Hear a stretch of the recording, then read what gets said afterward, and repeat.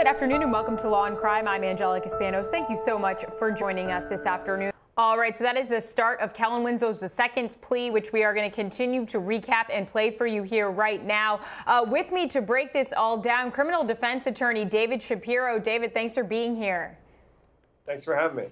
All right, so this deal was a little unexpected here. What was your reaction when you saw this or heard about it?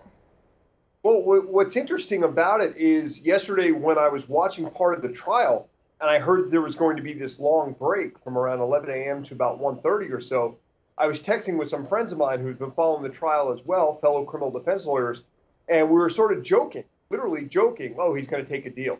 That's how unrealistic we thought it was going to be this late in the game.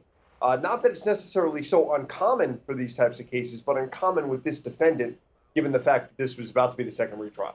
Right, and it happened really at the last minute, if you think about it, because the jury was ready. We thought we were about to hear opening statements, and then we get the deal. Yeah, it was unique in the sense that, you know, a lot of times these cases, if they are going to resolve last minute, sort of resolve after the jury's picked, not necessarily, you know, moments before or seconds before opening statements.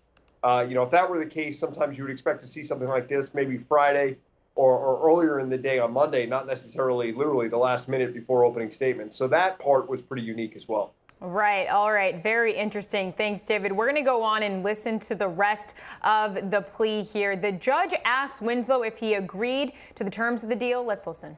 Okay, so this deal could result in up to 18 years in prison, and this is instead of the possible life sentence that he could have been facing. While he was answering the judge's questions, we did notice some hesitation in his voice when he spoke. He sort of waited a bit while he was talking to the judge here. David, did you find that weird or do you have a comment about that? Well, I mean, whenever you're dealing with a defendant who's facing this much time in prison, significant time in prison, it's not uncommon to have some hesitation when going through the recitation of the plea agreement. I think in this instance, though, is pretty unique because this is a case that's been going on for well over a year. It's a conversation that Winslow likely has had with his attorneys, past and present, for the better part of that year. Is there a certain number that he would take? So, you know, the fact that he struggled with it was a little bit surprising, but overall, it's not necessarily too uncommon for what we usually see.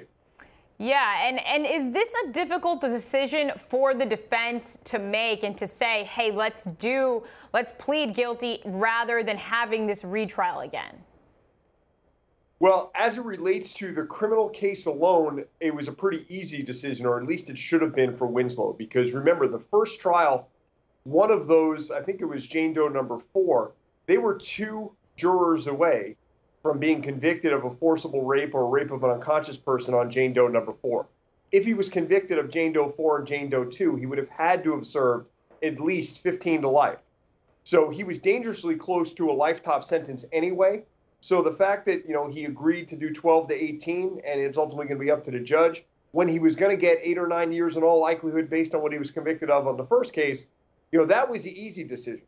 The complicated decision here is as it relates to California's sexually violent predator law, because now he's been convicted by jury and by his own admission of 5 separate victims, 3 of which being forcible felony sexual assaults. So the concern is that when he gets out, when he serves his prison sentence, he runs the risk of being civilly committed possibly and having to go through those trials as well. Right, and you talk about the difficulties as well as why maybe it wasn't a hard decision for the defense, but if you had to sum it up, is this a good deal for him? Without question, whenever you're looking or whenever you represent an individual or whenever you're looking as a criminal defendant of multiple ways you could serve the rest of your natural life in prison and you're able to get a determinate sentence, in reality, this sentence, if he gets 12 years, it may only be 3 years more than what his maximum would have been after what he was convicted on the first trial.